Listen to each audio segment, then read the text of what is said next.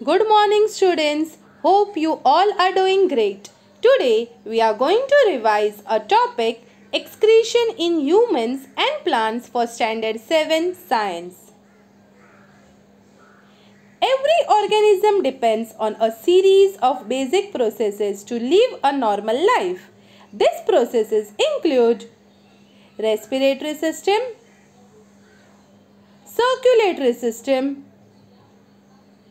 excretory system. What is excretory system? The excretory system is the system of an organism's body that performs the function of excretion, the bodily process of discharging waste. The excretory system is responsible for the elimination of the waste produced by homeostasis.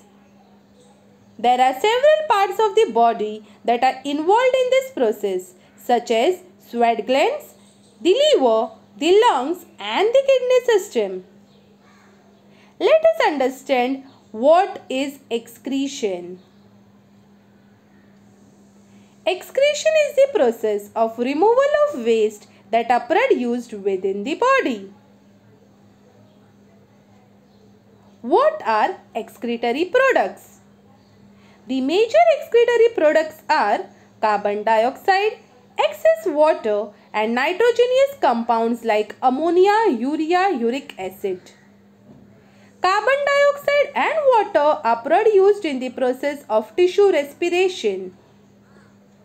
Nitrogenous compounds are formed from the breakdown of proteins and amino acids. Water and salt in excess of body needs are also excreted. What are the important excretory organs? An excretory system is basically composed of following components: a pair of kidneys, a pair of ureters, urinary bladder, urethra. Let us study one by one in detail. What are kidneys? Kidneys are two bean-shaped organs in the renal system. They help the body pass waste as urine. They also help filter blood before sending it back to the heart. The kidneys perform many crucial functions: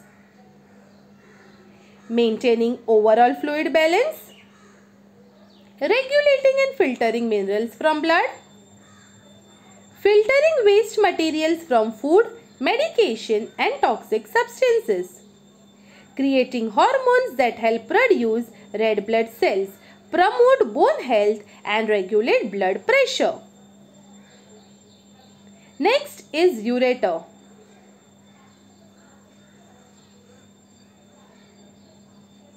The ureter is a tube that carries urine from the kidney to the urinary bladder. There are two ureters, one attached to each kidney. The upper half of the ureter is located in the abdomen and the lower half is located in the pelvic area. The ureter is about 10 to 12 inches long in the average adult. The tube has thick walls composed of a fibrous, muscular and a mucus coat which are able to contract. Urinary bladder. The urinary bladder is a muscular sac in the pelvis just above and behind the pubic bone. When empty, the bladder is about the size and shape of a pear. Urine is made in the kidneys and travels down two tubes called ureters to the bladder. The bladder stores urine, allowing urination to be infrequent and controlled. Urethra.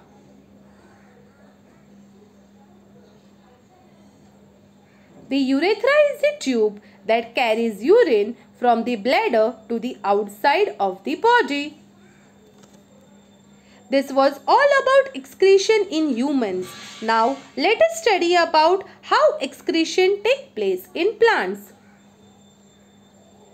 Compared to animals, plants do not have a well-developed excretory system to throw out nitrogenous waste materials.